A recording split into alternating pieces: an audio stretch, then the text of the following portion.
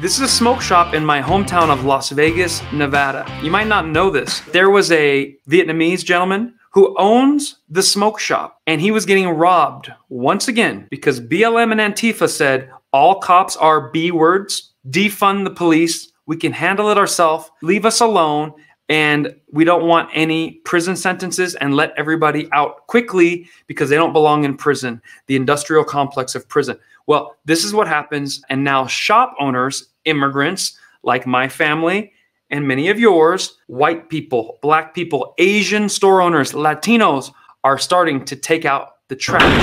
And I've been criticized because I keep showing all the black dudes jumping behind the counter and getting punched, kicked, and drug out of there. So here is for you people to show that I don't care what color the person is. You jump behind the counter. I hope whatever color the store owner is takes out the trash. Watch this. Two thieves inside this smoke shop, one outside holding the door, and the shop's owner just about to jump into action. Can you guys just leave? Nah, I'm just gonna go in. Jacob, come here. Can I just get the... Alright, take the money in it, and I keep the coins. I need the coins. Bro, okay.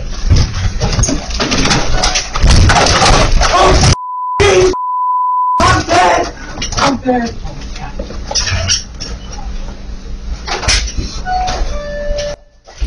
Yeah, it is tough to watch. Police tell us this happened on Wednesday, and they arrested two juveniles in this case, and one, as you can see there, was taken to the hospital after being injured. Smokestrom is the pride and joy for owner Johnny Nguyen. The store is my life.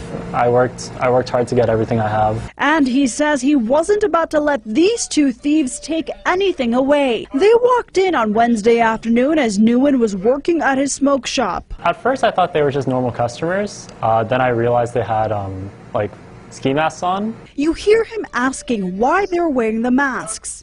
Why are you guys wearing masks like that?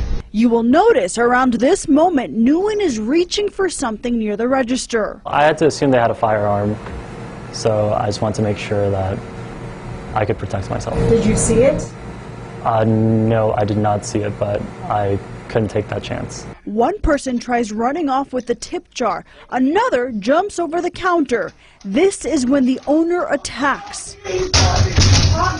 Nguyen says he believes he stabbed the robber 7 times, and the video backs that up. I didn't think he planned on getting stabbed that day, obviously, but if you try robbing a store, you're taking that risk, right? Like this is a small business, obviously. After the stabbing, Nguyen dragged the boy out of the store and called for police and paramedics. Don't let me die, sir. I'm sorry.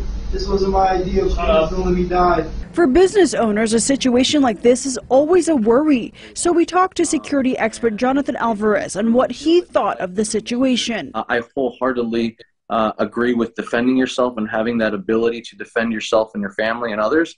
But if it's just items that are replaceable, at the end of the day, it's just let them take what they need to take. Now, if you find yourself in a robbery, the Department of Public Safety says you should stay calm and do not resist. Follow the robber's directions, but don't offer more than what they're asking for. Make mental notes of the robber's appearance. Then after it's over, go to a safe location and call police.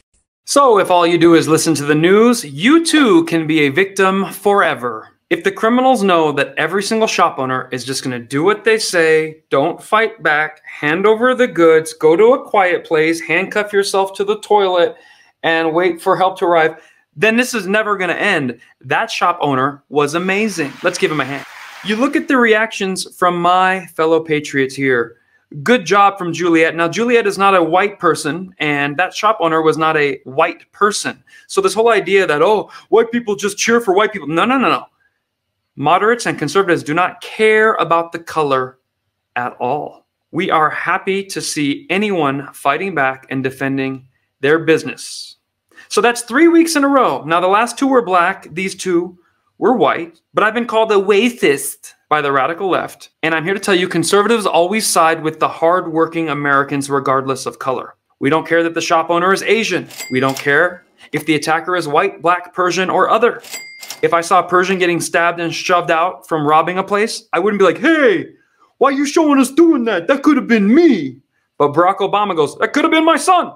And when I look at him, That could have been my son. We moderates and conservatives, we never defend the criminals. We always root for the good guy, the Democrats. They don't get that. So now you know the difference between moderates and conservatives versus radical left Democrats that want more crime. Which side are you on? Figure it out in the comments. When we come back, there's going to be a whole lot more of The Right Show.